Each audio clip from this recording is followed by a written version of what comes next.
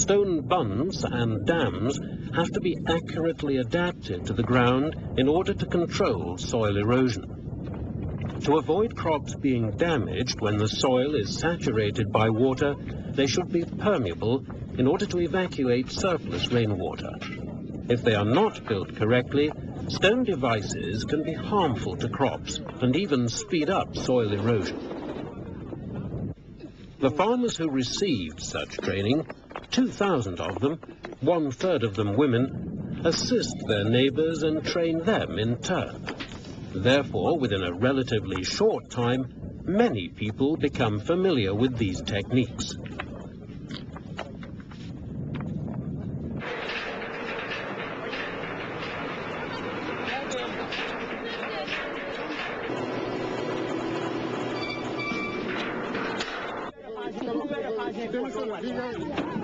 One of the major roles of Patacor is to ensure that villages have enough trucks to move the stones around. Not long ago, the project was enabled to meet all the villages' demands for daily truckloads, even though the trucks already traveled more than 20,000 times from the quarry to the work sites during each campaign.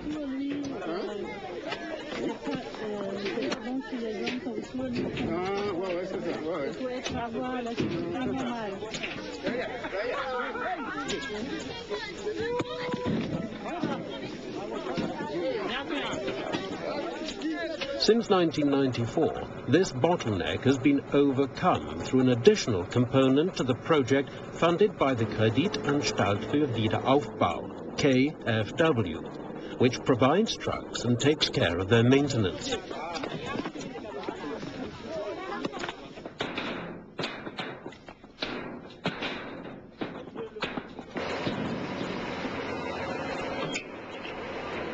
Taking into account the poor transport facilities in the country, the organization of stone transport following the request of 300 villages is a continual challenge.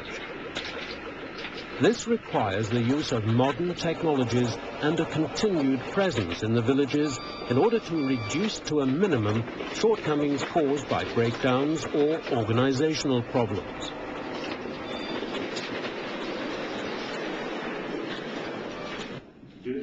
Patacor is a support project. Its staff is made up of civil servants seconded from the Ministry of Agriculture and Animal Resources, local personnel, long-term GTZ experts, European volunteers, as well as consultant engineers. The strategy for the intervention of this small group of specialists is based on the principle of support to implementing partners, namely the decentralized technical services from the Ministry of Agriculture and Animal Resources and from the Ministry of Environment and Water Supply, as well as of about 20 non-governmental organizations and associations working in the project intervention zone.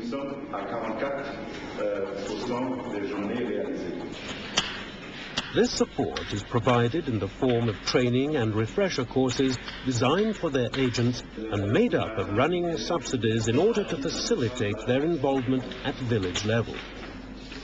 It is by using this partnership network that Patacor succeeds in mobilizing and supporting the population in more than 300 villages which are engaged in combating desertification.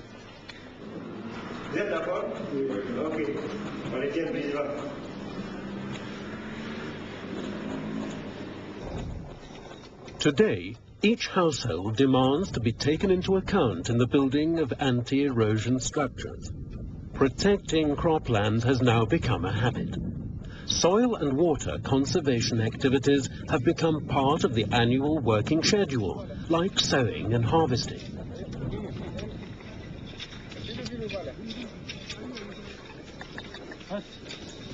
Farmers, in addition to physical anti-erosive control devices, also used biological measures to stabilize stone lines.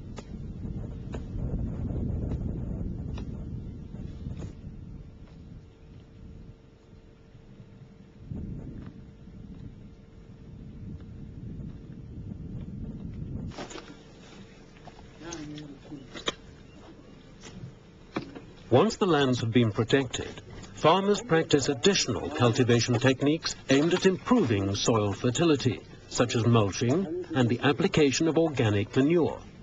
Farmers are also interested in agroforestry activities, such as controlled clearing or assisted natural regeneration.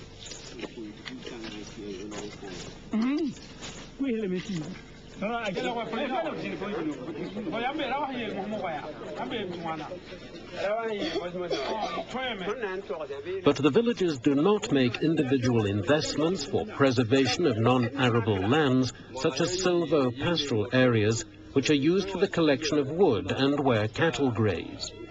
That's why Patacor has been trying for a few years to foster land management which includes all parts of village land.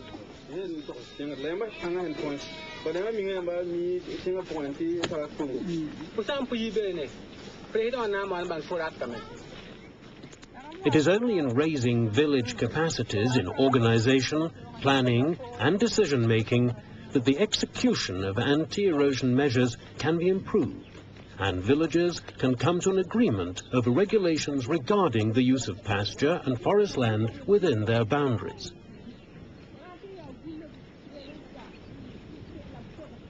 The techniques of protected areas or of zones with regulated access are measures which illustrate the kind of actions required to promote the sustainable use of natural resources and the preservation of the environment.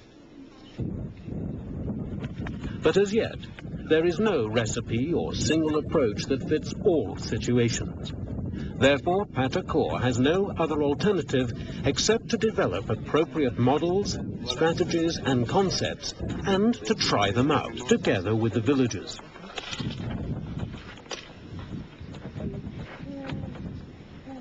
This starts with better planning.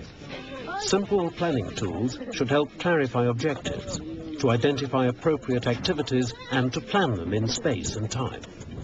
To this effect, villagers are trained by Patacor to use tools such as sketches designed on the ground, but also aerial photographs and planning tables. This helps to analyze problems and potentials, as well as facilitating ongoing discussions in the shade of palaver trees or sheds.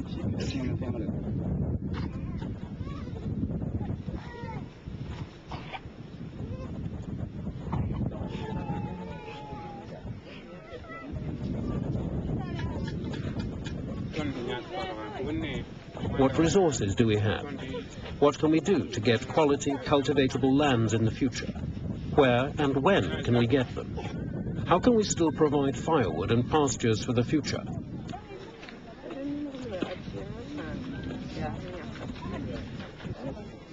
Decisions have to be made. New land use rules have to be set up and their enforcement organized. These are the issues which are discussed with villagers during joint planning sessions.